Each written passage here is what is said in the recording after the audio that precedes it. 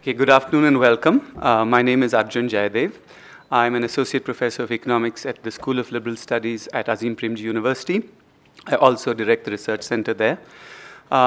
It's a pleasure to welcome you all to this inaugural lecture in a series that we're terming Resurrecting the Public. Before I introduce our speaker, I'd like to spend a few minutes just explaining the concept behind our series and sort of give you a preview of then what Adair might be speaking about. As you may know, Azim Premji Foundation has, from its inception, been very interested in the issue of public school education and has spent 15 years on the ground trying to develop and help school education achieve its potential. But as we have spent time in the field, we've also begun to realize that it's not just the notion of public education, but the notion of the public as a whole, the public sphere as a whole, which needs to be rescued from its current, if you will, corroded nature. All across the world, you're finding a situation in which people have lost faith in the notion of a public, in the notion of a collective, and that has had many malign effects. Especially in our ability to imagine how to confront the kind of problems that we are facing right now, whether it's a question of climate change, of inequality, of the topic of today, robotization. We simply are falling short of having a collective imagination about this. So given that, we at Azim Premji Foundation thought it might be a good idea to really try to find a way to find an intellectual basis to resurrect the public, as it were. And in this effort, we're going to be inviting people from all walks of life, the private sector, the public sector, academia, to try to engage with this question over the years to come. So this is the first of our series, and we're very fortunate that we have a person who sort of embodies the kind of multidisciplinary nature of the inquiry that we want to conduct in Lord Adair Turner. Adair has had 3 careers, I would say. He's been extremely successful in a tripartite career in the private sector. He was the vice president of Merrill Lynch. He headed McKinsey in many areas of its expansion. He was the director of the Confederacy of the British Industries. And he's also had a public sector role. He was the chairman of the Pay Commission in Britain. He has had a significant role in the question of pension reform in Britain, and also been extremely involved currently in trying to think about the transition to a green economy. And then finally, he's had a career in academia. He's been a visiting professor at the London School of Economics, at the Cass Business School, and was recently elected to the to the Royal Society, as a fellow of the Royal Society. We were joking about what would have happened today if he had just decided to specialize. It might have been a different thing. But Adair is going to be talking today about a topic which is something that he's been researching quite extensively over the last few years, and something that is of great anxiety to people in India especially, and that's the issue of automation, jobless growth, and how we can imagine a future where we're not in a sort of dystopian world in which we have output which is extremely unequally distributed and robots really rule our lives. So, Adair.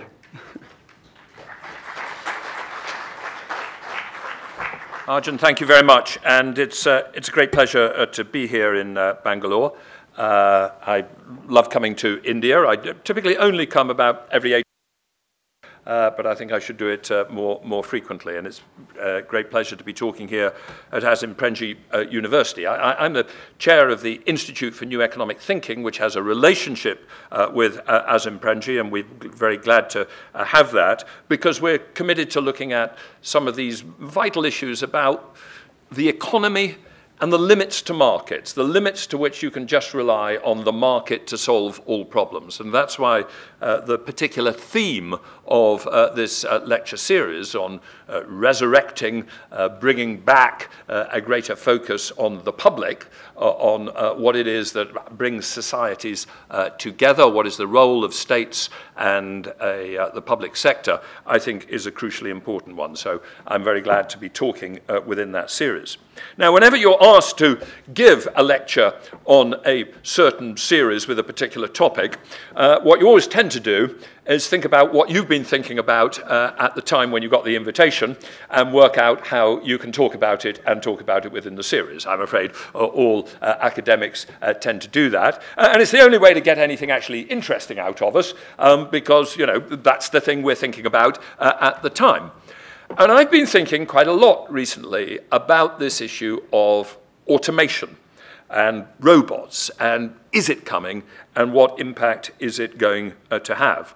And so what I've tried to do is think about how fast this is progressing and what it means, and then try and link it through to what that means for the role of markets and the role of the public sector. So I'm going to present a lecture in 5 bits.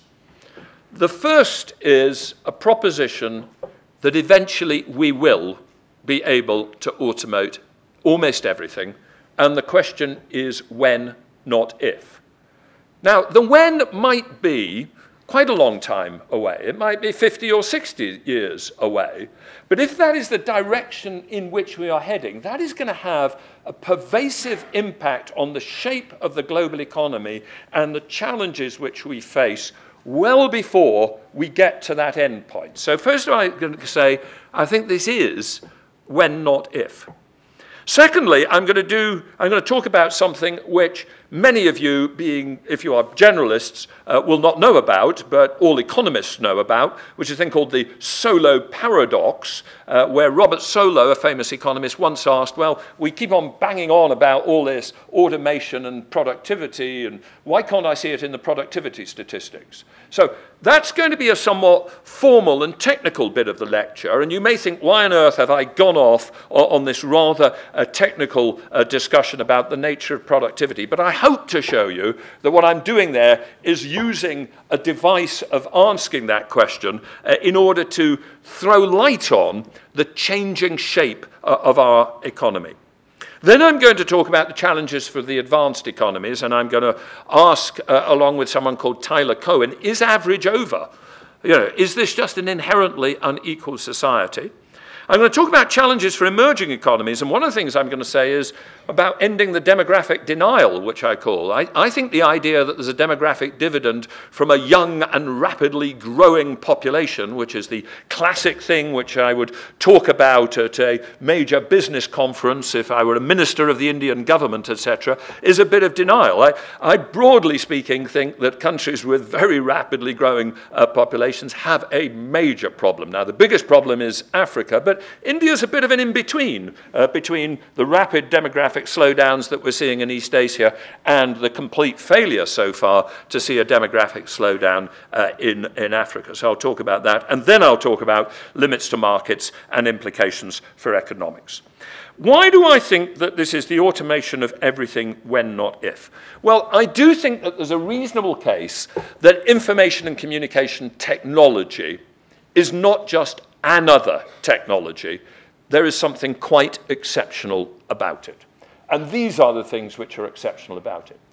Moore's law was set out by the founder of Intel, and he said, look, it's rather interesting.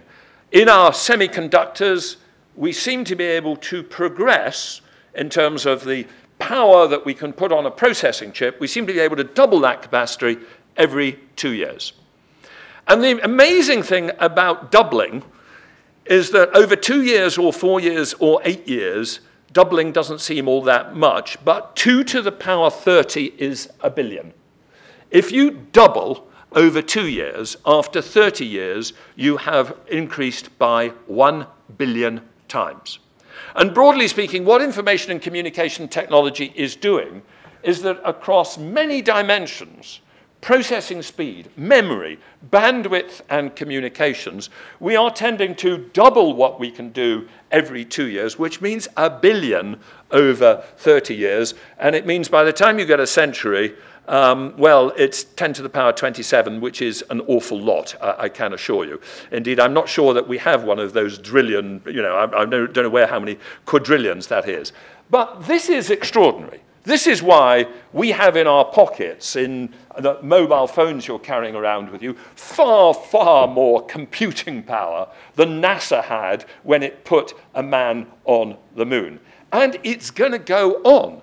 If that has happened over the last 30 years, it's probably going to happen in the next 30 years. And what on earth does that mean? The thing in your pocket will have 1 billion times more computing power than your computer or your laptop today. That's transformational. The other thing that's transformational is software. Software is not like electromechanical machinery. It has a very simple property. Once you've made one copy of a piece of software, the next billion or 10 billion or 100 billion don't really cost you anything. It has a zero marginal cost of copying.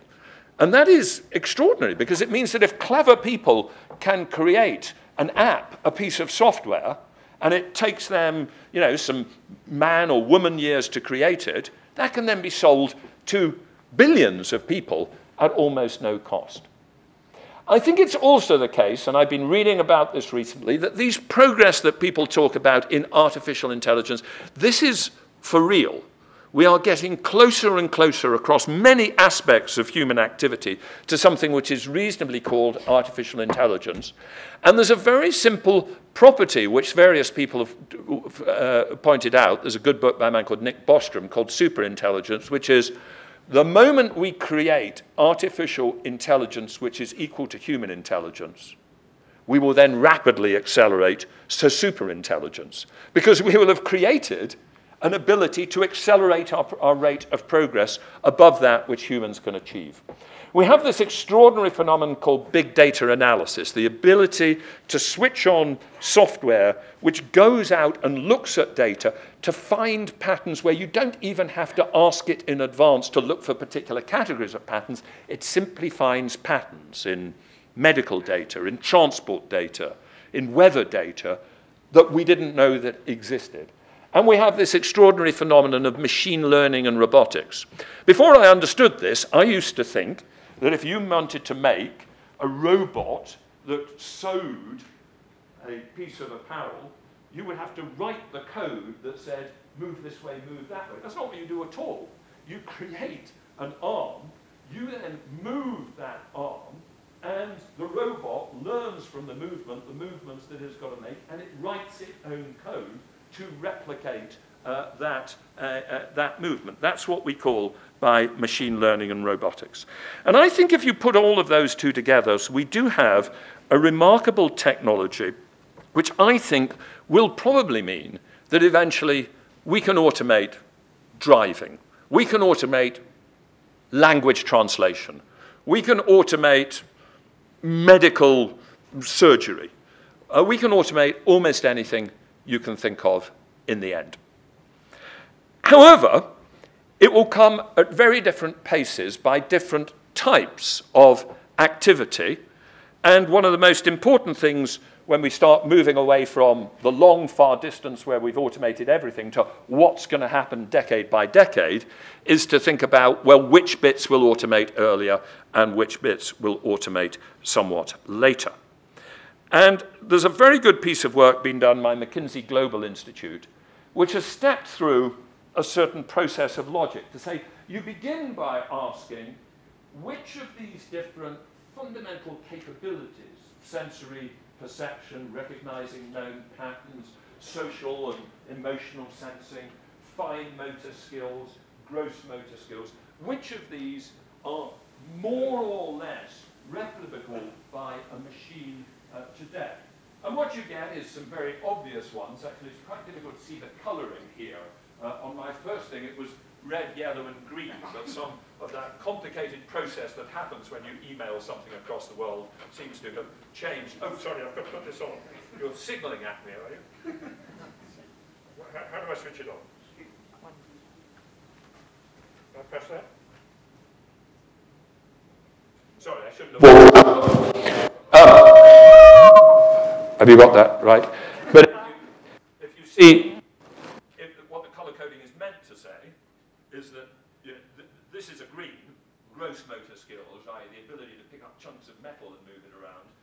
This at the moment is a yellow, which is the ability to sow.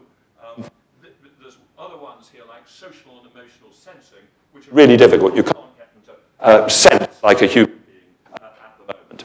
So if you start with that way of thinking about, would it be best to switch that off? And I'll just stick close to this because I think we've got a bit of an echo there. If you start with that breakdown of what is easy to automate in terms of capability and then translate that into types of work activity, what you clearly get in this analysis is that the easy thing to automate is predictable physical activity, the things where people just do again and again and again the same manual function. That's highly automatable. But at the other end, things which require deep expertise or management functions are difficult to automate. And what the analysis says is, okay, of all the time spent in all US occupations, how many fall within predictable physical processing data, collecting data, et cetera, et cetera. And from that, you can then progress to say, well, what does this mean for automation potential by occupation? And towards the high end, you get graders and sorters of agricultural products. These are just examples from a full range. And at the end, you get, at the moment, psychiatrists and legislators. Now, I'm going to come back to whether legislators really are doing something so incredibly wonderful and human that they can't be replicated. I think the attitude of a lot of people towards politicians probably doesn't want to believe that they are uniquely valuable to human beings. But clearly we have, to human life, but we have this spectrum of how easy it is to automate away. And that then drives a potential automation by sector. And up at the top, you get certain categories of accommodation and food service, which might be highly automatable, manufacturing, transportation and warehousing, and at the other, you get some education services, management, etc.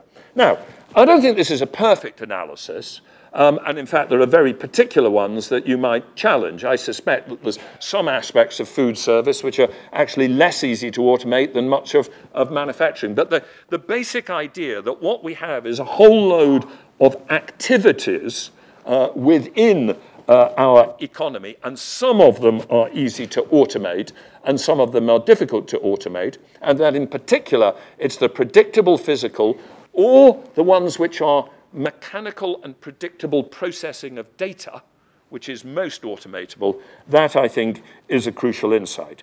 What McKinsey finally do is to say, well, we just don't know when everything will be automatable. But starting today, they suggest that on the blue bit, that's a different scenario of when things could be technically automated. And they argue that right today, if you look at all the activities in the US, 50% technically could be automated today, and that will slowly rise to 100%, and that if you were a real technological optimist, it could happen a big whoosh in about 15 years' time, and if you're a technological pessimist, it might not happen for 40 or 45 years. And then you've got a different dimension, which says that even if it's technically possible, it will take longer for it economically to occur. And then you've got a wider range, which could take us way out till 2095 before we've automated everything. 2095, or it could occur earlier. So I'm not predicting when this is going to occur, but I am convinced that if you look at the fundamental nature of the technology that we're facing, we are going to have more and more things automatable, where machines can do all these functions quite as well as any human being can, that in the end, that is almost all human activity will be automatable, and that within the different activities, there is a hierarchy of things, which at the moment probably says a hell of a lot of repetitive physical things, the same thing done every time, are highly automatable, and at the other end at the moment are the more creative things, designing something artistic, which cannot be automatable. Now, let's accept that that is true, but then ask the question, the solo paradox. Well, you don't know what the solo paradox is, or at least some of you don't, but it's this. We've been talking for decades about rapid productivity growth and all these computers, etc. But if you actually look at the data on productivity growth, whether it's measured in output per person or output per hour, it actually seems to have slowed down, not accelerated. So there are a group of economists out there who said, well, stop telling me these amazing stories about how we can automate everything. Why don't I see it in the actual productivity statistics of the advanced economies? And it was Robert Solow who said way back in 1987, you can see the computer age everywhere, but in the productivity statistics. He says, you're telling me about Moore's law, you're telling me about software infinitely replicable, you're telling me about artificial intelligence, big data, and robotics. Why can I or not see an accelerating rate of productivity growth in the GDP figures of a society? And that question has become even more pressing over the last 10 years, because actually, in a lot of countries, we have seen a further slowdown in the productivity growth process. So here we see UK output per hour worked. Should I seem to be cutting in and out. Should I take this off or just rely on this? Shall I take this off? And then when I walk around, I'll talk very, very loud, because I think that's causing a bit of a problem. Good. Okay. This debate about why we don't see the productivity growth has increased even more in the last 10 years, where we've seen a slowdown of productivity growth in many advanced economies. But I'm going to suggest that the Solow paradox is inevitable when you allow for what I call Baumol effects and the high-tech, high-touch paradox, the zero-sum paradox, and nil or low-cost benefits missing from GDP. So let me, as rapidly as possible, tell you what I mean by that. The reason why I call these things Baumol effects is just for the economists amongst us. There was a famous economist called William Baumol who described the first effect about 30 years ago, and that's why I've labeled it Baumol. To understand these three effects, you have to start with what I think is the mental model that most economists have in their mind when they think about productivity growth. And the easy way to think about productivity growth, and you'll find a lot of people talk about it, is moving from agriculture to factories as we make agriculture more efficient.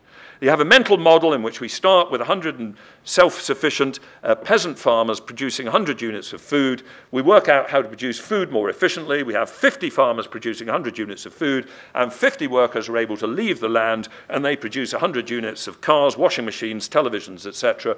GDP has doubled, productivity has doubled. And in the standard model, which people have at the back of their mind, this is an infinitely replicable process, because if that's step one, step two is we double productivity in farms again. We now have 25 farmers producing 100 food. We've got 50 factory workers producing 200 cars, washing machines. 15 factory workers have gone off to produce something even more sophisticated, mobile phones. And we've also got 10 service workers working in hotels and retail, etc. And we repeat it, and we repeat it, and repeat it. And each time we repeat it, we take people out of some existing activity, they end up in a new activity, and in the new activity, that is susceptible to productivity improvement, because everything is susceptible to productivity improvement. So that's the standard model in which productivity improvement in one sector means productivity improvement across the economy. But I think it's worthwhile noting that you can also have something else. You start with 100 farmers produce 100 units of food, 50 farmers produce 100 units of food, and the other 50 people turn into domestic servants paid half as much, producing 50 units of value. Agricultural productivity doubles, total economy productivity increases 50%. And in a sense, it's quite interesting to ask whether this is essentially what may have happened in the first agricultural revolution, by which I mean the creation of settled agriculture in Mesopotamia and the Fertile Crescent back in the 8th millennium BC, where you have a form of agricultural revolution as people stop being pastoralists and hunter-gatherers. They become settled agriculturalists, but what it enables is basically the emergence of a leisured elite, a priestly elite, with lots of servants. And actually, the productivity improvement after a one-off spurt then stops, because what happens in this environment is that you don't have an endlessly repeatable process. You have what economists would call an asymptotic process, which will end up with one farmer producing 100 units of food and 99 servants serving him, at which point, you know, productivity has increased by 100%, but it all comes to an end at that point. It's worthwhile pointing out that this process of it coming to an end could also involve some people not going off to be domestic servants, but going off to be artists and priests and singers at the farmers' parties. You could have 5 artists, singers, entertainers, and fashion designers paid twice as much even as the farmers. But even if you have that, if those functions can't be automated, you will still eventually asymptote to static productivity growth, even if in the agriculture itself, every generation you are still doubling productivity. Now, it's quite interesting to work out why would you have this Baumol effect. What will determine whether you have what I call a Baumol effect, where things keep on moving to new activities which cannot themselves be automated? It will depend on at least 3 things. It will depend on whether in the newly emerging economic activities there is inherently automation potential or not. It will depend on the impact of the productivity increase on income distribution. If, when those farmers became more productive, they all equally benefited from it, then the increase in productivity might have gone into leisure time, right? Or it might have gone into manufactured goods, but it wouldn't have gone into servants, because you wouldn't have had richer farmers employing poorer farmers. So it's partly driven by the distribution of income, which depends on how we organize our asset ownership, and it depends on the consumption choices of the winners from the initial productivity increase. But if the winners from the initial productivity increase are highly skewed towards a small number of rich people, and if those small number of rich people want to spend their money on some things which are not very automatable, then you will have an end to the automation process. Now, do we see these activities at work? Could this be part of what is going on, and which explains the fact that although we're seeing huge productivity growth, potential productivity growth in some factories, some retailing areas, some wholesale distribution, at the level of the total UK economy, we're hardly seeing productivity growth at all? Well, we might, because I would like to show you 21st century technology in London. This is a Deliveroo driver. This chap is on a bicycle with a box on his back, delivering pizzas around London. And actually, I think we see in the advanced economies quite a lot of incredibly rapid productivity growth in particular sectors of the economy, less jobs in retail because it's all moving over to Amazon, and then people, they need income, so they find things to do. So we get an easier ability to get things delivered to our house rather than having to go and pick it up ourselves, but we don't pay much for it, and it's not highly automatable, at least not immediately automatable. It's sort of the British economy looking a little bit more like the Indian economy. And this chap wandering around with a bicycle and a box in his back. And actually, if you look at US jobs growth forecasts over the next 10 years, and they are set out by the US Bureau of Labor Statistics, which I think has one of the best sets of labor statistics in the world, and every 2 years it updates its forecast of where it thinks jobs will come from over the next 10 years, and it's been pretty good in the past.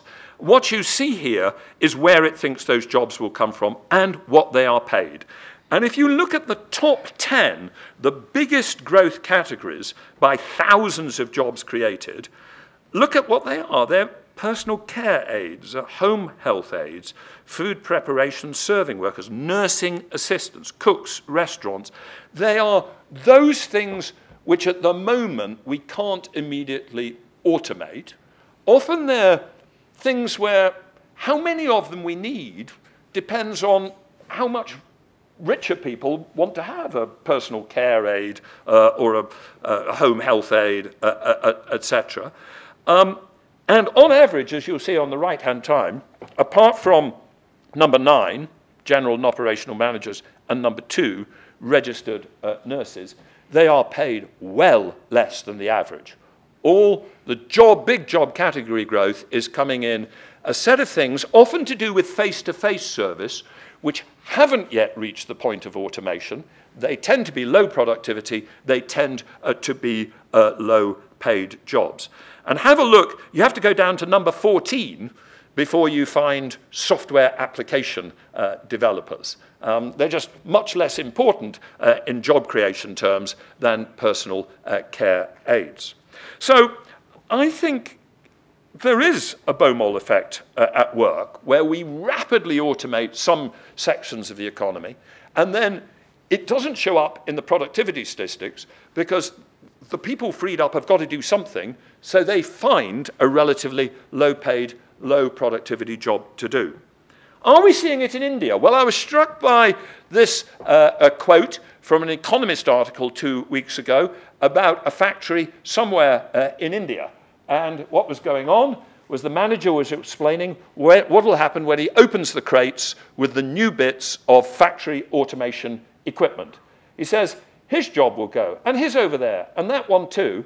But the manager then insists that, as in the past, he'll someone find jobs for everyone as drivers or as watchmen. So I suspect in India, we probably are seeing rapid automation, for instance, of some factory jobs. But because people have to find jobs, somebody finds them a job. But it's a relatively low-paid, low-productivity job. And so here's the first of the paradoxes. The more rapidly technological progress enables the rapid and radical automation of existing activities, the more we will see what I call high-touch jobs grow in activities which, at least for now, cannot be automated, but they may be ones where wages have to be low enough to make automation currently uneconomic. And I think that is partly what is going on in this world of radical automation of some functions in the economy not showing up in the statistics. But then there's a second thing which could be going on, because if I go back to my standard model with my 100 farmers, suppose this happens. 50 farmers produce 100 units of food, 25 people go off to be criminals, and 25 are employed as police to defend the farmers against the criminals. In this environment, total measured productivity has increased less than before. It's only increased 25%. But there's been no human welfare benefit of increased consumption, because I think we can all agree that criminal services is not exactly something that we like consuming, or police services, we don't like consuming them. Police do a very good job, but they're only there because there are criminals. It's a zero-sum game where these things cancel each other out. And if you get a proliferation of zero-sum activities, there are two questions that you have to ask. One, we've got that technological progress which increased the productivity in the agricultural sector, more efficient farmers, and we produce more criminals and more police. Does total measured productivity increase? The answer is it depends upon the conventions by which we measure GDP. And one of the things I'm going to say is we think GDP means something, and increasingly we realize that GDP just means what GDP means. I mean, it depends on all sorts of pretty arbitrary accounting conventions.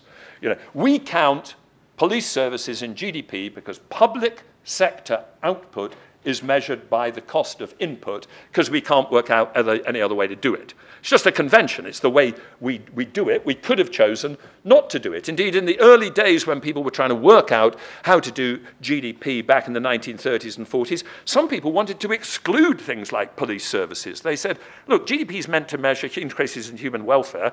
What's that to do with police services? But essentially, there are a set of conventions. But even if total measured productivity in this case has increased, you've got a second question, which is, does rising GDP per capita deliver increased human welfare? And in this case, there is no increase in human welfare, although there's an increase in GDP.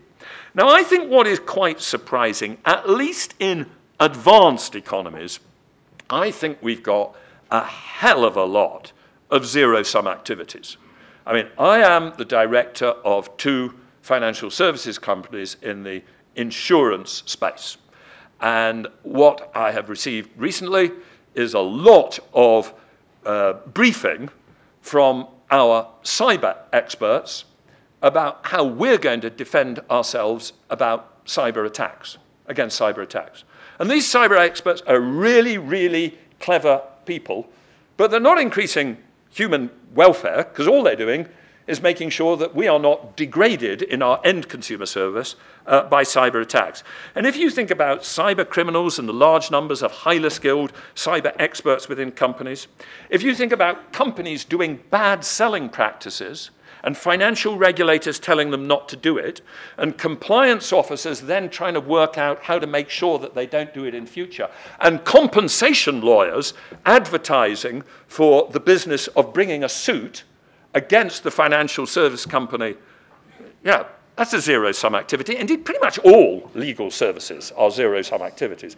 I mean, think about divorce lawyers. I mean, suppose over a 5-year period, divorce lawyers got much cleverer and much better at doing their job as divorce lawyers. Human welfare wouldn't be no better because there'd be a better divorce lawyer on both sides. And it would simply cancel each other out. Much financial trading and complex financial innovation, I think, is essentially a zero-sum game of people competing to win versus another, but has no necessarily human benefit. Servicing the purchase and sale of goods that already exist.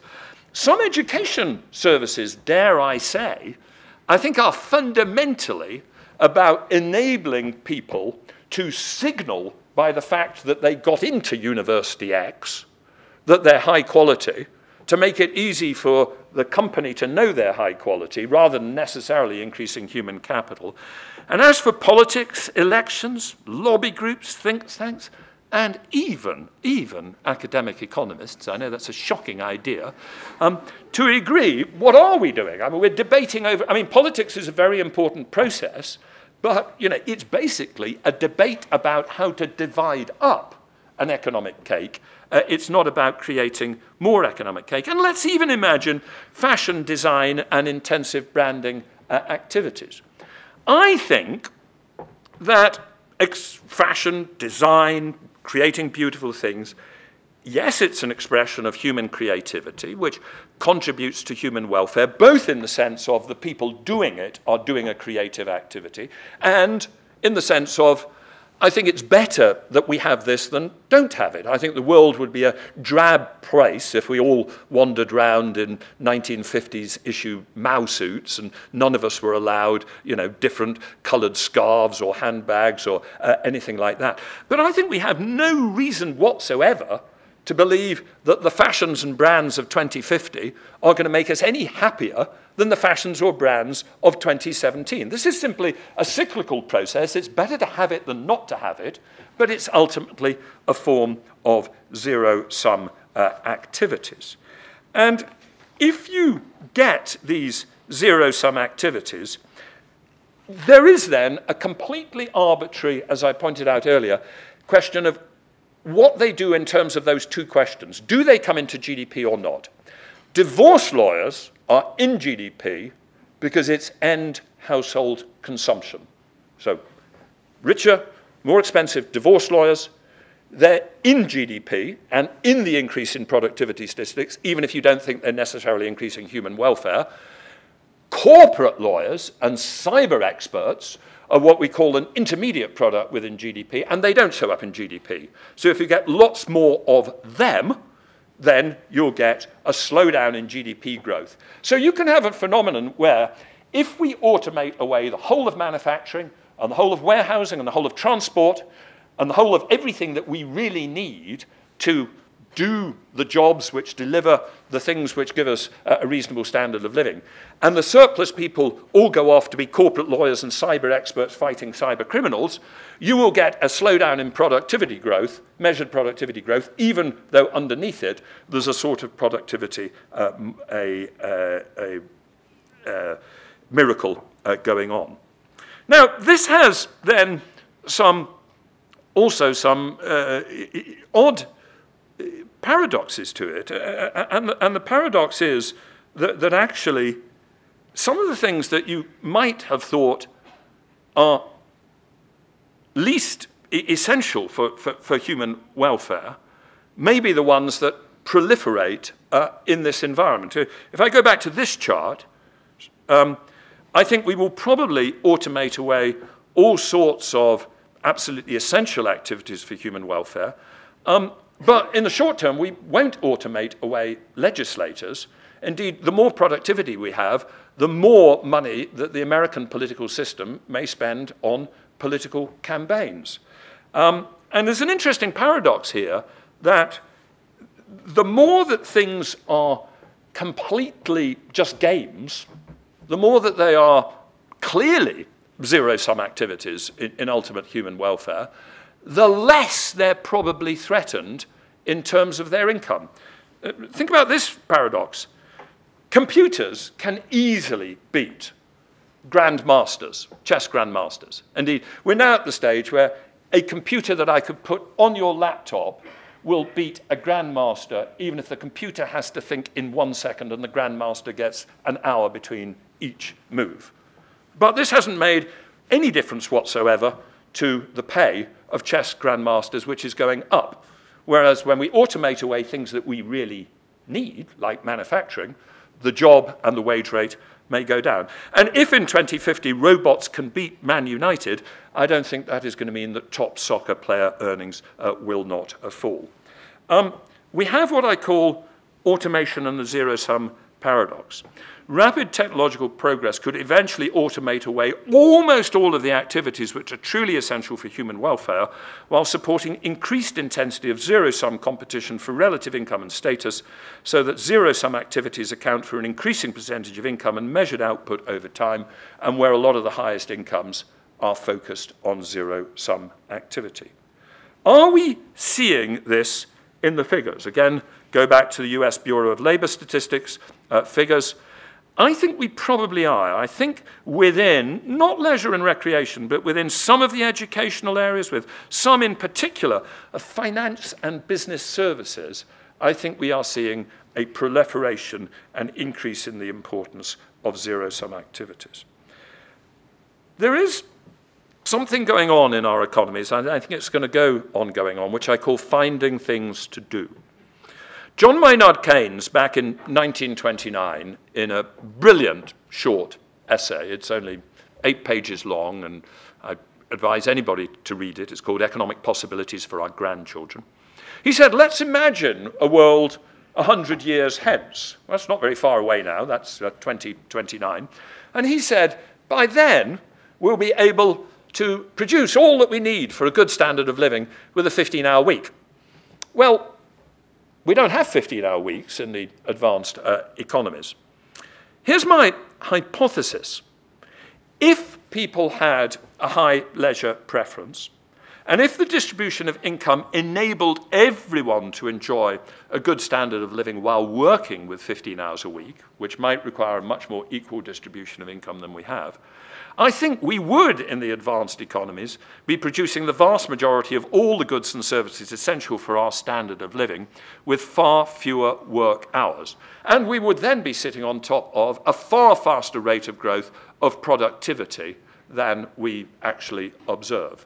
One of the things that makes me think about this, every now and then we have in Britain some sort of transport strike or an incredibly small amount of snow, which makes it very, very difficult for British trains to run because, you know, when we get the wrong sort of snow, we can't run our trains. And in that, a lot of people don't turn up to work. And it's always struck me that almost nothing happens in terms of people's standard of living. And if you actually work out how much work and how many people are required to turn up for work for us to get everything that we actually need for our standard of living, it's quite a small percentage of the total.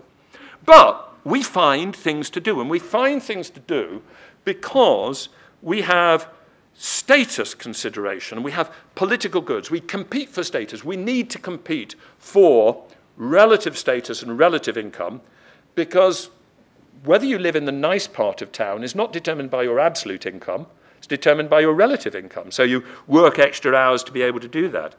We have individuals who have adequate minimum income requirements. And if 15 hours isn't enough, they find things to do and people find things for them to do.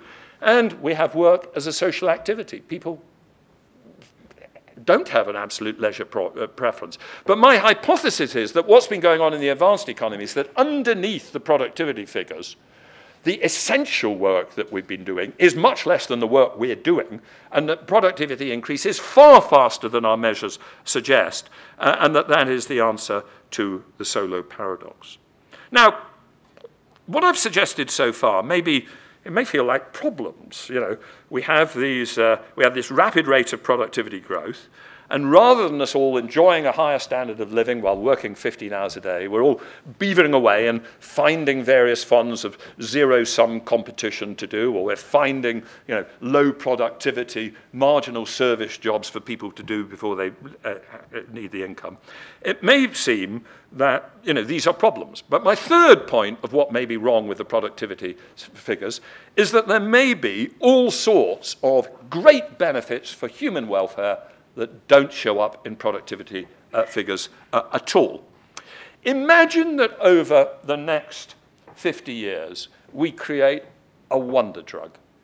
This wonder drug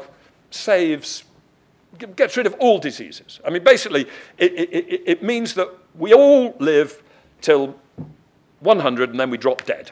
Right? You know, we don't have a long period of ill health. We don't have Alzheimer's. Nobody dies of, you know, tragic early deaths, you know, which, you know, are terrible for families and a loss of opportunity.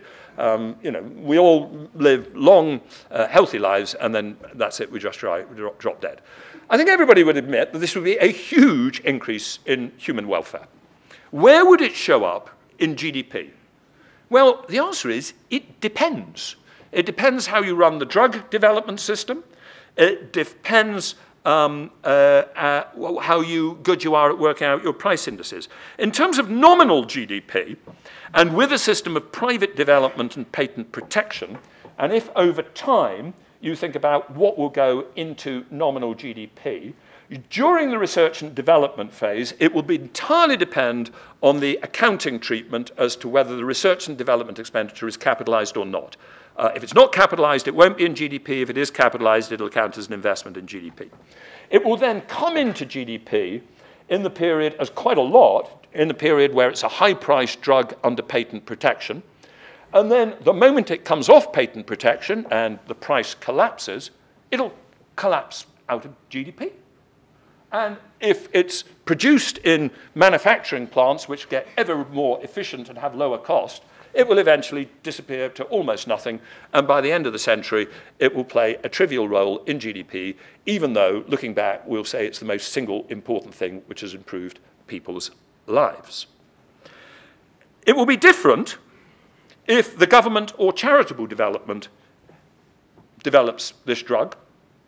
It'll never then show up as bigger figure in GDP, because you'll never charge as much. It'll go straight from the research and development stage to the generic manufacturing phase, and this thing of equal value to human welfare will be much smaller in GDP. That's in nominal GDP. Will it show up in real GDP, in our measures of inflation-adjusted GDP? It depends entirely on how effective the statisticians are at spotting that fall in the price at the end of the period. If they spot that price at the end of the period, they'll produce a period where they say, well, inflation, you know, is incredibly low this year because the price of these things has collapsed. But if this is our pattern, that price collapse will never occur, so it won't be able to stay in real GDP. So we live in a world, this may sound rather techie, in which all sorts of things which are hugely valuable for human welfare just don't end up in this measure which we call real GDP. The wonder drug in real GDP will, as I said, depend on the effectiveness with national income accounts, capture price reduction effects. It will only get there if you go through a period of very high-priced patent protection en route. Now, Some economists argue that this means that we have very significantly underestimated productivity and real income growth. Because it isn't just new drugs, it's mobile phones and tablets, it's streamed films and music and computer games and social networks. Many of these are free, or they cost a minute proportion of what they would have 30 years ago. So it may be that what's really going on in this Solow paradox is a rapid productivity improvement, which just doesn't show up in our figures because we have falling prices and increasing quality, and we just don't look at it in real GDP and productivity growth. And Marty Feldstein therefore argues that the US underestimates growth, and he therefore underestimates that all this talk in the US about real incomes not growing is nonsense. He says the real result is that the increase in real incomes is underestimated and that the common concern about what appears to be low growth of average household incomes is misplaced. These low growth estimates fail to reflect the innovations in everything from healthcare to internet services to video entertainment which have made life better during those years.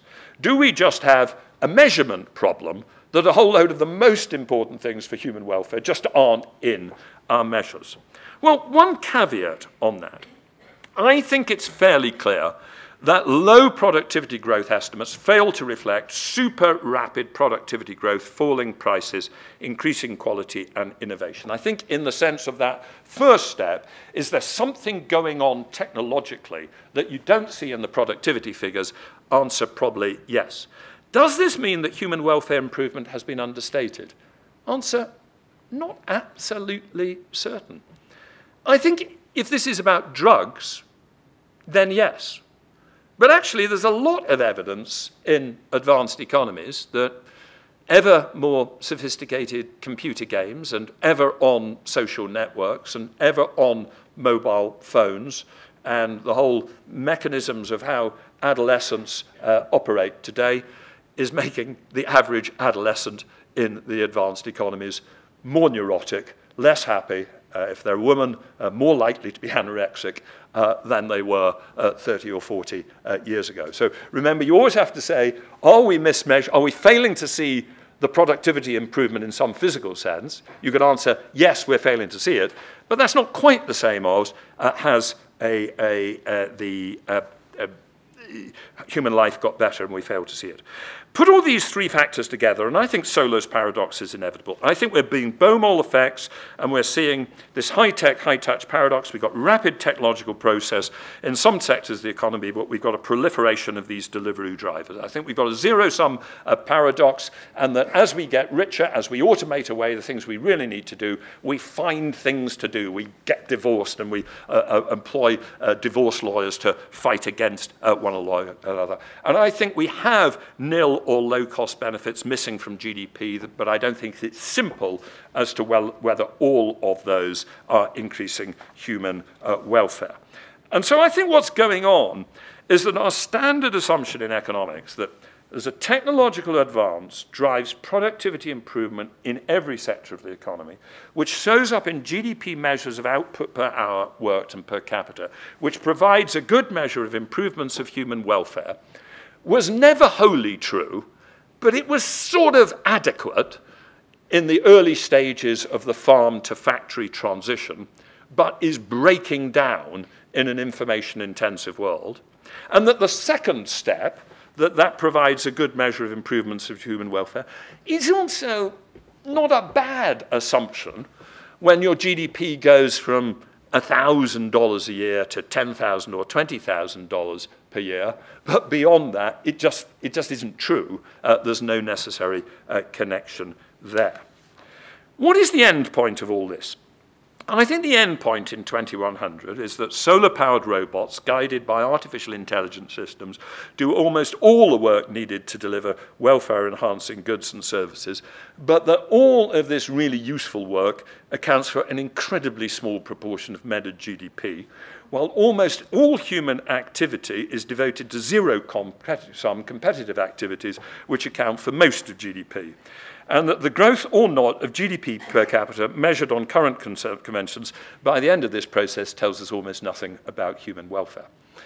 There's an interesting question for economists. I mean, your non-economists needn't worry themselves about the next question, but you understand why economists will have to worry about it, is, does the economy even exist? Because, you know, if the economy even exists, we can't be employed as economists, and that would be fatal. Economics, we are told in undergraduate economics, is about the allocation of scarce resources in consumption and production. Well, if robots can do all the work, is there any scarcity? My hypothesis is that at the end of this process, the income measures of GDP will be dominated by real property ownership values and rents. Some people will own real property and others will rent it from them. Intellectual property rents. In the course of this century, we will create a group of people who are clever enough to create this new piece of software, or this new song, or this brand, and that will be providing a rent flow, which is derived by intellectual property, by patent protection, or by the power of a subjective brand. And we have very high incomes, a very small number of people who are skilled or lucky in information technology, in artistic performance, in the ability to create subjective value, or in processes of zero-sum competition. And it is the distribution of this income, this monetary income, which will determine the distribution and consumption of scarce positional or status goods, even if the good news is that the absolute necessary things for human life might be relatively free. And I think we see signs that we're heading in that direction already. Many of you in this room may have heard of Thomas Piketty's Capitalism in the 21st Century. Some of you may have bought Thomas Piketty's book, and a somewhat smaller minority will have read it from cover to cover because it is about 700 pages long. But in it, Piketty points out this remarkable impact point that in the advanced economies, the ratio of wealth to income, having fallen in the mid-20th century, has soared back to 6 or 7 times. But what Piketty himself has not stressed, which is there in the blue bit of this chart, is that almost all of that increase in the wealth to income ratio is explained by the growth of the value of land, the value of housing and the land on which it sits in locationally desirable cities. And so we have another paradox. The more rapid the progress of information and communications technologies, the more that value will be placed on inherently physical assets and attributes, desirable land, sporting capability, physical beauty. Supermodels are paid a much bigger multiple of average earnings than they were 30 years ago. So are various Bollywood stars. Created subjective values. Increasingly, the very process of having this extraordinary information technology, which automates away everything else, means that this is where the value in the economy goes to. Okay, let me talk quickly now. Challenges for advanced economies, challenges for emerging economies, and limits to markets. Challenges for our economies will be heavily driven by where the automation is going to occur. And I think we are going to see in the advanced economies the continued rapid automation of some functions. Accommodation and food services. The UK Retail Consortium believes that the 3 million jobs in British retail could come down to about 2.1 million jobs easily within the next 10 years, as you're seeing automatic checkout, etc. Logistics and warehousing. We're seeing, warehouses now are just automatic picking machines. Manufacturing, obviously. What does this mean? Does it mean there's a lack of jobs? No, I don't think it does mean there's a lack of jobs. I think there are 2 very bad arguments for saying the jobs will always be there. And these are the classic business defense arguments where you say, well, my company is creating more jobs. Well, that's a bad argument because what you want to know is what is the total effect of jobs. But the good argument is there's no absolute limit to the number of jobs which can be created in flexible labour markets. The question is, what will be the pay rate of those jobs? The fundamental issue is not the capacity to find more things for people to do, but the incomes that they will earn. And across the advanced economies, we are seeing these very, very big increases in inequality, with the top 1% pulling way away from the middle of the income distribution, while the bottom 20% does very badly indeed. And that is being driven, I think, by the power of information and communications technology at both the top and the bottom end of the income distribution. At the top end of the income distribution, what we are seeing in the modern world is extraordinary value creation with very few jobs. Facebook is worth getting on for $400 billion. When I last looked at it, it employed 15,000 people. That may be up to 20,000 now, but the point about it is it's a drop in the ocean of the global labor market, and it is always going to be. What we have in this environment, because software is infinitely replicable at zero cost, is an extraordinary ability for very small amounts of people to create a bit of software, to create a bit of an app, to create a brand, and for that to give enormous value with very few jobs. That creates enormous inequality at the top end of the income distribution, while at the bottom we are finding things to do in low-paid, face-to-face service jobs. So what does this mean? It seems to have happened before, actually. I'll go quickly over this, but if you look at the United Kingdom, from 1780 onwards, in the 100 years after we began the Industrial Revolution, for about the first 70 or 80 years, real wages and the share of real labor income fell. And by 1840, capitalism was not working for ordinary people, and we came pretty close to having social revolution, and we only didn't have social revolution because we mowed people down. We slaughtered them at the Peterloo massacre. We used the power of the ruling class to suppress the working class. But capitalism does not always, capitalism in the long term may produce a rise in real wages for everybody, but the long term can be 100 years.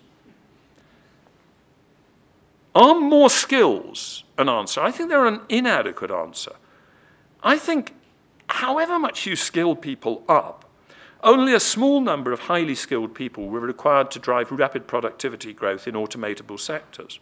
And incomes will be set by relative skills, not by average skills. However many people are good enough coders to create a new computer game, the revenues from computer games are going to accrue to the small number of people who any one year have made the computer game which has captured the customer's imaginations. There isn't much return in the world from being the 23rd best computer game maker in the world. So I'm passionately in favor of skills and education, but I don't think it's an adequate answer here. Are nil and low-cost benefits come to the rescue? You could argue that even the low-income earners will enjoy a huge flow of nil or low-cost benefits from drug development, low-cost computing and communications power, nil and low-cost internet services. But we still have the problem that not all free services necessarily deliver welfare or life satisfaction benefits. Are social networks actually making us happier? And welfare and life satisfaction may be heavily driven by relative position and access to positional goods. Essentially, the low-income earner in that future economy I described, living in a poor location, and in order to get an adequate income to pay the rent, having to go on an enormously long commute, they may not say, oh, it's all okay, because I've got a computer game which is 1,000 times better than it was 40 years ago. Right? Those nil cost benefits don't make up for the relative disadvantage in these things. So I think there are major issues in how developed economies manage their way through this. There's an interesting point put forward by a man called Tyler Cowen. Tyler Cowen is a rather interesting American economist, a deliberate intellectual provocateur. And he has described, essentially in a book called Average is Over, what is an essential dystopia, and he doesn't wholly believe in it, but he sort of puts forward to provoke us. He says, well, look, we're not going to need a whole load of people to do all these jobs because it's all done by machines, but we can make it work because the poorer people will live in tiny houses in middle America, where there's a warm climate, where land cost is low, and they'll have adequate health fare and close to zero cost entertainment. And as a result, they won't turn up in New York and lead a riot against the earnings of the top 1%. And as for the more talented Bohemians, who, however, don't want to be part of the New York rat race, they'll all go off and, they'll have coffee shops in warehouses in Detroit or Berlin, where there are old cities which have low land costs, and there'll be hipsters, and, it'll all be great fun, and they'll just opt out of the rat race. And he says we really shouldn't worry about the rising income and wealth inequality to lead to revolutionary revolt. The long-term picture will be fairly calm and indeed downright orderly. It's a deliberate provocation, and I don't know what the answers are. I don't want that to be the answer. And by the way, I don't think the answer works at all in a more densely populated.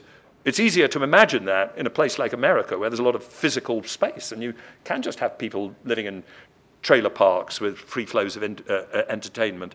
It's much less easy to imagine that in southeast England. But I think there are very major issues for the developed economies. How about the developing?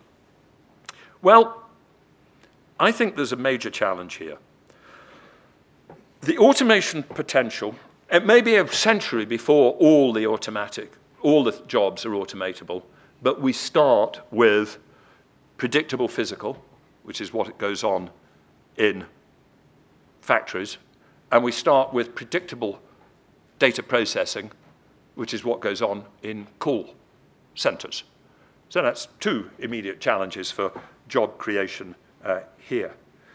And this is a major challenge, because in economic history, there is no example of rapid economic catch-up which does not involve a large role for low-cost, labor-intensive manufacturing. That's how Korea did it, that's how Taiwan did it, that's how Hong Kong did it, that's how China did it. But the current reality is that we are seeing what Danny Roderick has called premature industrialization, countries where the manufacturing share of employment is falling, not like in Britain once we're already rich, but in countries which are still way, way back down in terms of income per capita. There's an ILO report, International Labour Office, which suggests that 60 to 90% of low-paid jobs in ASEAN textiles and clothing could disappear within the foreseeable future through automation. At the Adidas Speed factory in Germany, Ansbach, Germany, which is about to open, they have a super automated factory for making shoes, and 160 workers, just 160 workers, will produce 500,000 shoes per annum. I can't get the precise figures, but as best I can work out, Adidas's total supply chain across the world might be about 1 million people. If this is the productivity at which they're going to work in future, 96,000 people can produce the 300 million shoes which Adidas produces. That's a tenth as many workers. And by the way, that will happen not just because it will be lower cost, but also it's just a much better way of serving your market, because if that Adidas factory is in Ansbach, and in Frankfurt a whole load of people start liking that particular brand of shoe that week, you'll be able to software reprogram the Ansbach factory so that you produce more of that type of shoe and less of another type of shoe instantaneously, rather than down a complicated multi-country supply chain. So I think there are major issues here, and I think these issues are biggest for the economies with rapidly growing working populations. I hold the counter-conventional wisdom point of view that I wouldn't worry at all about China with a shrinking working population. I think that shrinking working age population will force them to robotize, to have rising real wages, and I think they'll manage to do it. I'm absolutely terrified about Africa. I simply cannot see how major African countries facing the sort of increases in working age population forecast throughout this century are going to find a route to full employment. I think India is in an interesting intermediate phase. There are some very major issues about Indian growth and job creation. India is now achieving reasonably rapid growth, but it still cannot absorb the 10 to 12 million people required per annum, jobs created per annum, just to keep the employment rate stable. The employment rate is falling. Formal employment in leading sectors, the ones everybody in India always talks about, IT, BPO, generic pharma, they're great jobs, they're highly skilled jobs, but they're very small relative to the working age population out there that has to be employed. The textile policy targets 10 million new jobs, but there's a new report out by Textpropil and Ernst & Young that says that even if the market grows by 40% with levels of automation, pencil in 2.9 million. And interestingly, in India, we're seeing an increasing per capita income divergence by region/city. The top 3 large states back in 1980 had incomes 1.5 times the bottom 3 large states. That's excluding some of the very smaller states to get an overall picture, and that's 3 times higher. So is India going to go direct from a sort of agricultural underemployment equilibrium to a sort of form of Tyler Cohen's dystopia, with lots of fantastic leading high-tech businesses, including in manufacturing, but large numbers of low-paid, low-productivity, Beaumont-type jobs, with huge income wealth and real estate price divergence between leading states, cities, and laggards, but with at least everybody doing okay, because drugs will be cheap enough that they live adequately healthy lives, and entertainments cost nothing, and clothing is pretty cheap as well. I've noticed in the latest version of the India Economic Survey the interesting phenomenon that while there's a very large divergence going on in income per capita between the states, in terms of health outcome, there's a convergence going on, in that life expectancy is going up actually fastest in some of the most low-income per capita states. And that may continue to be the case if we can create wonder drugs, the marginal cost of producing which is very low. Well, I don't think we'll agree that that's a reasonable dystopia to aim for, but it does mean there are some big policy issues and priorities in developing economies. One has really got to focus on where the job creation is going to come from. One has to maximize manufacturing success, but probably recognize this is not going to be transformative in total numbers of jobs. You've got to identify and support inherently less vulnerable employment. Where is that? I don't know. Maybe it's in construction, maybe it's in tourism, but I think that's one of the biggest issues. You've got to accept large numbers of Beaumont-type jobs while ensuring adequate income. What does that mean? Does it mean universal basic income? Do we have to accept that? We have to design cities, urban and transport infrastructure for maximum inclusion, to allow as many as possible people in the cities to live well there, even if they don't have monetary incomes that enable them to afford the very expensive housing in the middle of the city. And we've got to achieve a true demographic dividend, which for countries like Africa means they better achieve falling fertility very fast, or they've got a major problem. India is now on the path to falling fertility, even in places like Uttar Pradesh and Bihar, and of course there are many states now at 2 or below. India, the challenge is simply the demographic impetus from the high fertility rates 30 years ago, and you can't do much about that. But there are other countries throughout Africa who've got to begin that transition. Okay, final point. What does this mean for limits to markets and for economics? Here's the good news. I think that free market competition, supported, yes, by basic government research and development expenditure that drives the absolutely fundamentals of great basic science, which is something private enterprise itself will never pay for, but the combination is highly likely to drive rapid underlying progress of the productivity frontier. I think this machine that we have in the world, driven by the free market, is going to produce autonomous self-driving trucks, self-driving cars, better and better drugs, more powerful mobile phones. This is unstoppable, and the free market will deliver it. But the complexities and problems are that markets won't resolve increasingly important distributional issues, because this world of technological cornucopia could be a world of increasing inequality. nor will they necessarily ensure that increasing productivity necessarily translates into increasing human welfare. I think we have to think about a way in which rising income, its impact on greater utility and happiness is of a different shape. If rising income delivers good health, that is definitively good for human welfare. If rising income means we all spend more money on fashion goods, well, I want to have that. I don't want everybody to have to wear the same suit, but don't kid ourselves, it's going to make us, ever happier. And if it delivers congestion and environmental damage, then it's bad for human welfare. And that implies some real issues for the role of the public space as against markets.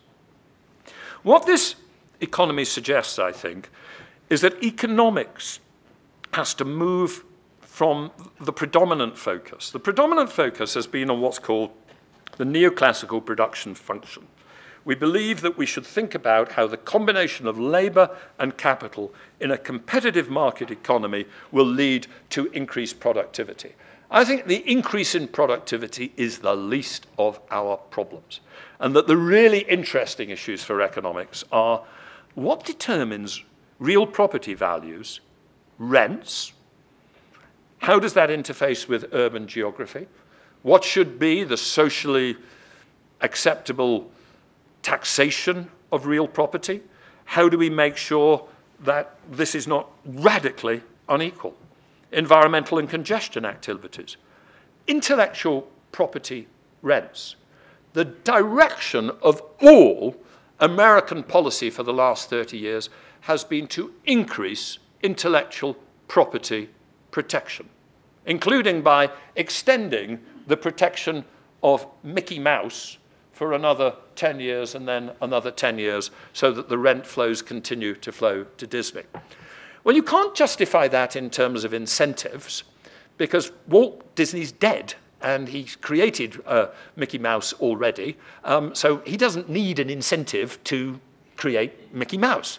And actually, a hell of a lot of our economy is now about intellectual property rents, and there's a very major issue about how long we ought to have patent protection to create some incentive for people to create artistic and intellectual things, but you can have far too much. Debt, positional goods, and financial instability, very important. Development challenges, job creation, income distribution, universal basic income, good, public good provision. In this environment, GDP will be of decreasing importance. Funnily enough, Lionel Robbins, who wrote back in the 1930s, and I came across this because at the LSE about 5 years ago, I gave the Lionel Robbins Memorial Lectures, and in an essay on the nature and significance of economic science back in 1932, he said both the concept of money, world money income, and of national money income, by which he means GDP, have strict significance only for monetary policy. What he was arguing is measures of GDP are useful month by month, quarter by quarter, because they help the central bank work out whether the thing's accelerating or slowing down, and you manage the economy to make sure that you don't get unnecessary recessions which produce unemployment. But he argued even then that if you use them to try and work out whether France was better off than Britain, you were pretty much wasting their time. I think we weren't completely wasting our time then, because I think actually they work better then than they do now. But we are suffering from a gradual degradation of the value of this dominant measure. And then, of course, we have to come to our long-term challenge. Now, the long-term challenge for all economists is that whenever they think they've thought out something original, they found that John Maynard Keynes said it 70 years ago. And the long-term challenge which John Maynard Keynes set out at the end of Economic Possibilities for Our Grandchildren, he said that when we have this complete cornucopia of a fully automated economy, for the first time since his creation, and we must apologize on behalf of John Maynard Keynes for the slight lack of gender neutrality in this statement, but let us assume that every time he says his, he meant his or her. Thus, for the first time since his creation, woman will be faced with her permanent problem, how to use his freedom from pressing economic cares, how to occupy the leisure which science and compound interest will have won him to live wisely and agreeably and well. And I think what is interesting is that that is going to be quite as big a challenge as meeting the productivity challenge, which I think information technology has already met on a massive scale. Thank you very much.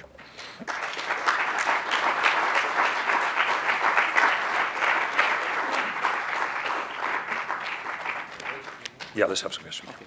So do you want to sit? I'll sit. All right. All right. Thank you very much, Adair, for a really stimulating lecture. I'm sure there'll be questions. We have probably another 20 minutes for questions. Maybe we'll take them in threes. Do we have a mic, or are we?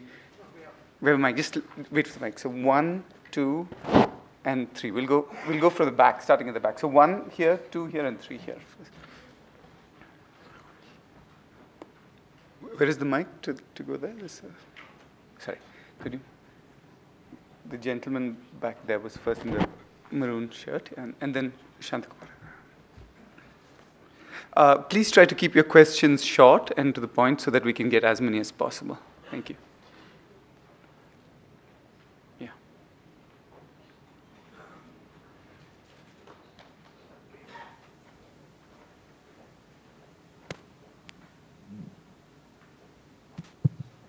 Thank you for a wonderful talk.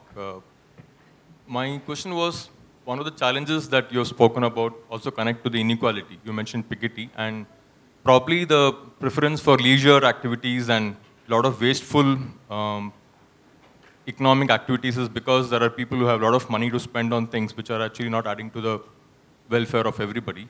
And here the whole issue of taxation, progressive taxation, and because the easiest way to become rich is to have a rich, inherit from your father or your mother. Estate duty as an important component of trying to rectify what's happening already in the world space. I wanted your comments on that. Do you want to group a couple of questions, Adair? Yeah. Okay, so we'll take one more there, and then.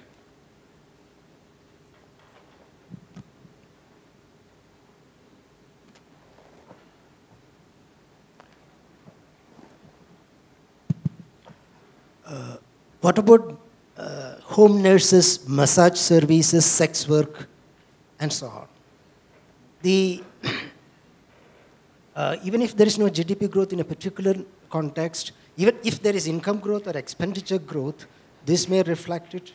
And the income elasticity quite high, expenditure will flow in, export services, and there is a certain amount of a possibility of income distribution.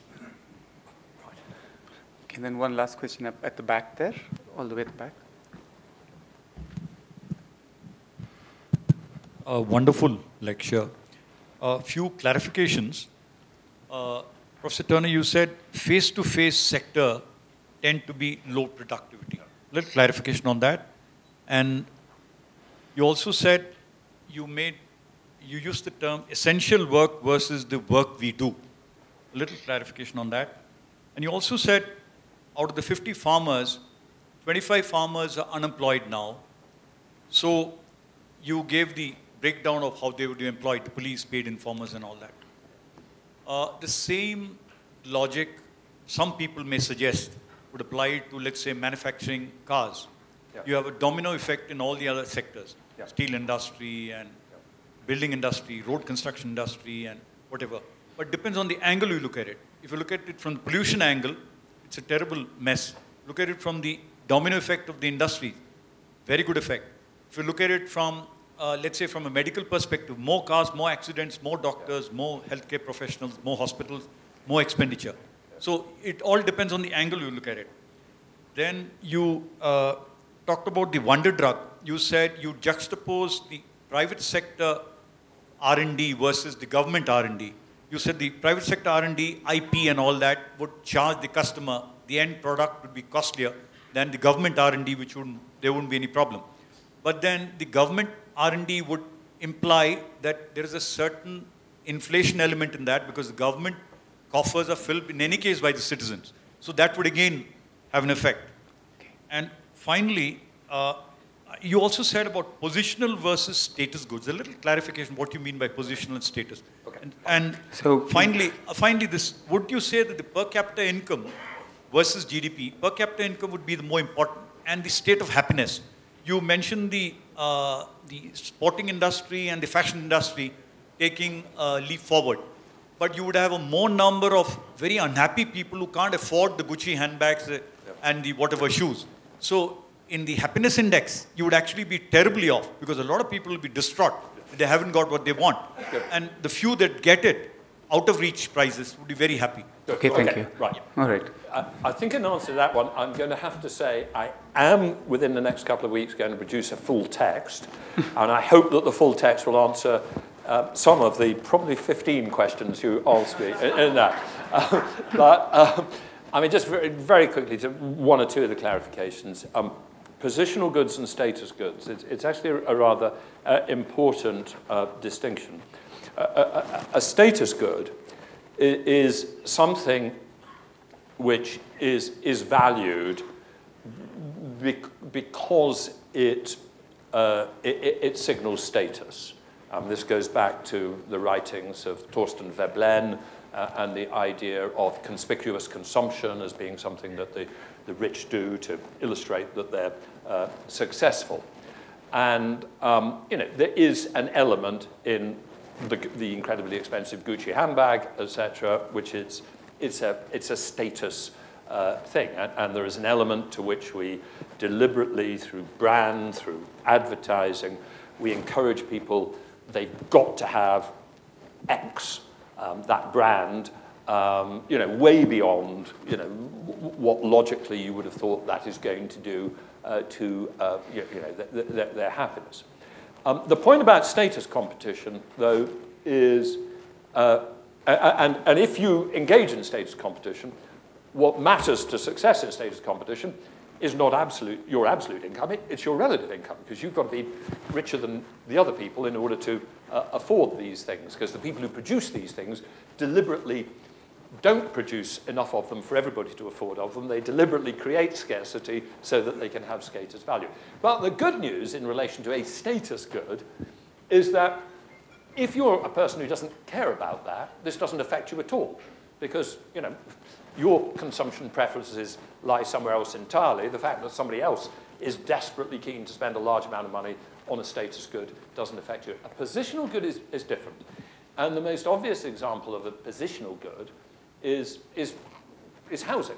I mean, it is objectively nicer when you go on holiday to a beach to be at a hotel on the beach rather than at a hotel 4 miles away from the beach.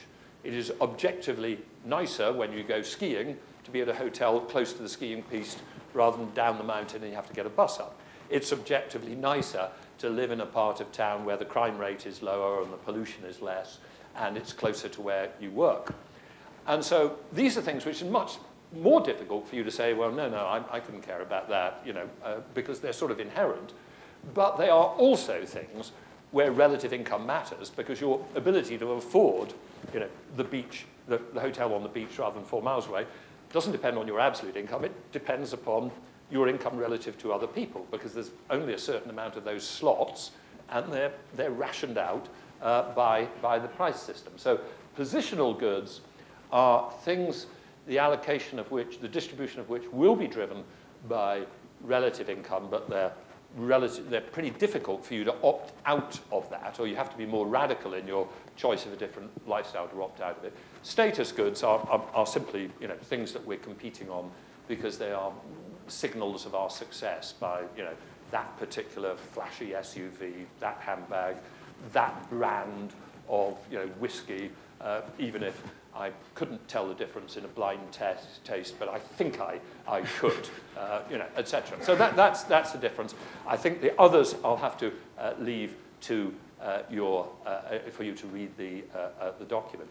On the first one, estate duties, inheritance tax. Well, within the tax package which Donald Trump is now putting forward, I think there is a permanent abolition of the inheritance tax in the US, the estate tax. And I think that's a ludicrous idea. Look, I think in almost any state of the world that we work, in which there is reasonable freedom of human behavior, you will inevitably have, you know, a significant amount of inheritance. You'll never be able to stop that. If you try to have a 100% inheritance tax above a certain level, it will be evaded. You can make lifetime gifts. Even if you can't make lifetime gifts, you can give people advantages through education, etc. So let's not kid ourselves, we're going to get round this. But to actually make the problem of extreme inherited inequality worse by actually abolishing inheritance taxes is just the wrong thing to do. And my overall attitude, I'm not a socialist. I'm not a believer in total equality. I think there is a value in human individuality, which will always express itself in a significant result in terms of differences of income. I think there is some of the creativity which is required in our economy, you know, is appropriately rewarded by higher incomes for some than others. So I'm absolutely not arguing that we can run our society in anything like a totally equal fashion. But I think what we face at the moment, and have faced for several years, is a set of free market tendencies to increase the level of inequality in our societies. And I think in that environment, it is crazy simultaneously to dismantle a progressive redistribution. Indeed, I would, you know, somewhat lean the other way. You know, and I don't know how much I'd lean the other way. So I'm a very frustrating person for ideologues of either the Marxist left or the neoliberal right, because I don't give absolute answers. I believe in a sort of pragmatic, common sense response to the way the world is heading and trying to balance it a bit. But that's my answer. I think this question was about massage services, or even sex services, was it, as the extreme form of face-to-face services. Well, I think that raises some moral issues which I'm going to not wade into. I think if I can pick another area of what I call face-to-face service, social care, the care of older people, the care of poorer people, is an interesting one in automation terms, because actually it involves some functions which we should be quite happy to automate. I mean, people who actually work with elderly people in social care often have to do some really, you know, hard physical things, you know, lifting old people up to bathe them, you know, cutting toenails, you know, dealing with toilet events, etc. I mean, if we can more automate that or provide physical equipment that does that, I think it'd be perfectly good to take that out. I don't think there's a particular human benefit in that being face-to-face. But what we do need with older people or frail people, people who have Alzheimer's, etc., is people who are willing to be with them and talk to them and play games with them. And if they're not societies where that's done enough by children, there are great jobs to be done, and I think we undervalue those jobs, and we underpay those jobs in Britain. And I think we should be finding ways in societies which, once they've gone through the demographic challenge, will have an increasing number of old people, some of whom, before we have created my wonder drug, you know, will have Alzheimer's, will have depression. I think we should be valuing those sort of what I call face-to-face services more.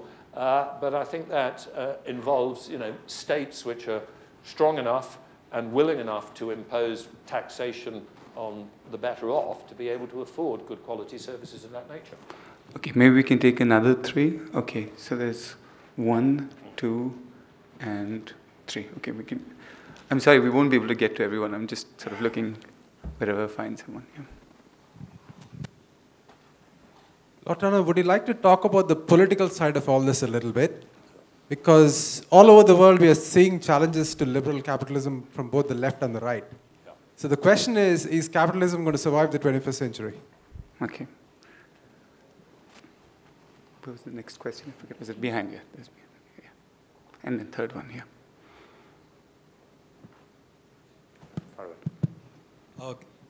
Given the aspect of automation and the GDP definition you had given, Professor, do you think it is more helpful to look at both GDP and gross national happiness whilst looking at the impact of automation on countries? Thanks. And the last question here.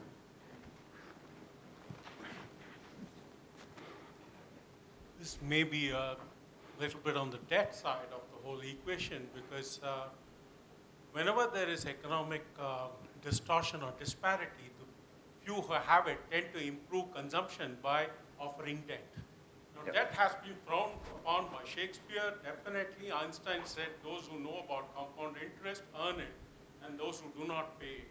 So the scientists and those in literature seem to have expressed a clear aversion.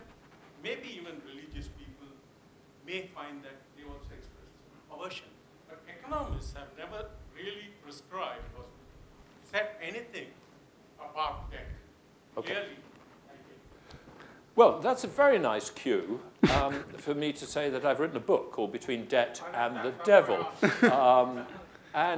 What I found was that actually there is a lack of attention in much recent literature to the role which debt plays. And I think debt plays a fundamental role in instability in modern economies. The classic trade cycle, the inventory trade cycle as it's called, the build-up of stocks and down, is much less powerful than it used to be and will become less and less important with IT and better stock management. And most instabilities in modern advanced economies are now caused by surges of lending primarily against real estate, which then produce a crisis, which produce a recession. That's what happens in Japan in 1990. That's what happens in Scandinavia in 1992, and we see it again and again and again. So it's hugely important from an instability point of view. It's also a very important issue in terms of inequality. And the reason why a series of religions, I mean, Islam, medieval Christianity, I don't actually know the Hindu attitude to it, and also a series of secular philosophies, it's in Aristotle as well, have been very worried about debt contracts. I mean, one of the things that debt contracts can do is take relatively small initial inequalities and magnify them. You know, there are two farmers, one has a good harvest, one has a bad harvest. The richer farmer lends money to the poorer farmer, play compound interest forward 10 generations, and this guy's a feudal lord, and this guy's a bonded serf. I mean, and debt has played a major role in that. Now, as it happens, I'm a visiting professor at the School of Islamic Finance in Malaysia, because when I began to write my book on debt, various people from the Islamic finance area asked me to come and talk to them about it. And before I came, I said, well, let me be, first of all, clear. One, I'm a completely paid-up, non-religious secularist. And secondly, I don't believe there should be no debt in our economies. I believe there should be some debt.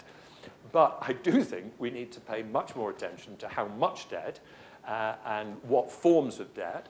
I think we should be very careful of heavily advertised high-interest consumer debt, because I think it can pull lower-income people into a position which is destructive of their economics. So, incredibly important issue. Gross national happiness. Look, what I'm saying is we cannot rely on GDP or even GDP per capita as being a good measure and total measure of human welfare. I'm a little bit wary of replacing it with another statistical shot at gross national happiness, because the gross national happiness is going to be another somewhat arbitrary measure in which you take a number of things and you weight them in some algorithm and say, there's gross national happiness. And I'm not against doing it as an alternative measure, but I don't think we should have any measure. And I think this is actually the essence of what politics is and what the public is.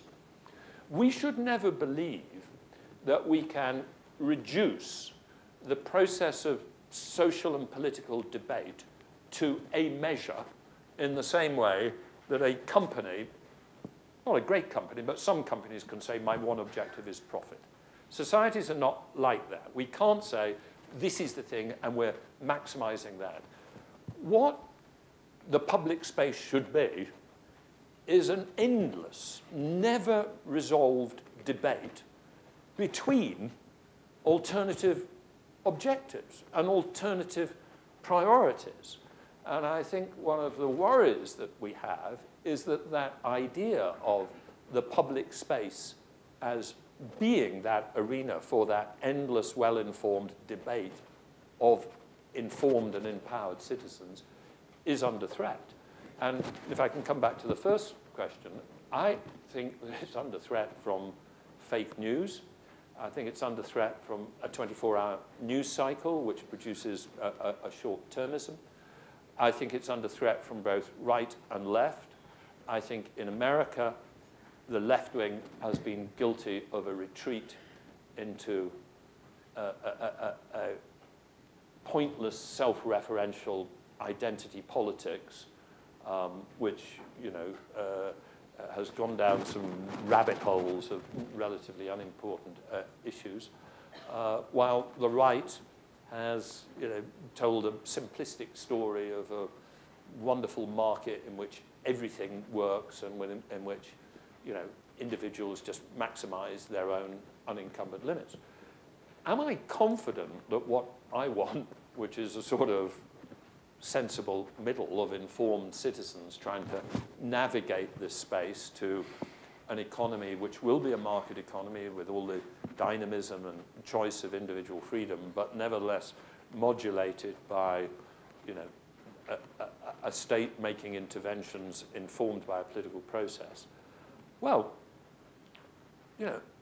I'm probably somewhat more pessimistic than I have been in the past.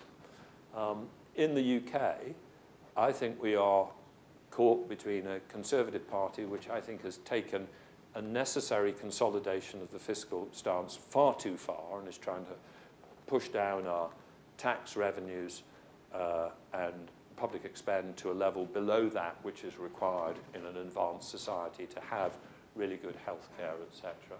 And we're caught between that and a Labour Party run by a leadership, some of whom believe that Venezuela is an attractive model. And I think anybody who thinks that Venezuela is an attractive model is living in cloud cuckoo land. So, I think the challenge is there, but that's why it is so important that we try and create a space for intelligent discussion to address these issues, thoughtfully, and try and address these challenges. Okay, so that, I think we should end on that note. It was a wonderful lecture. Thank you very much, Adair. And thank you all for coming.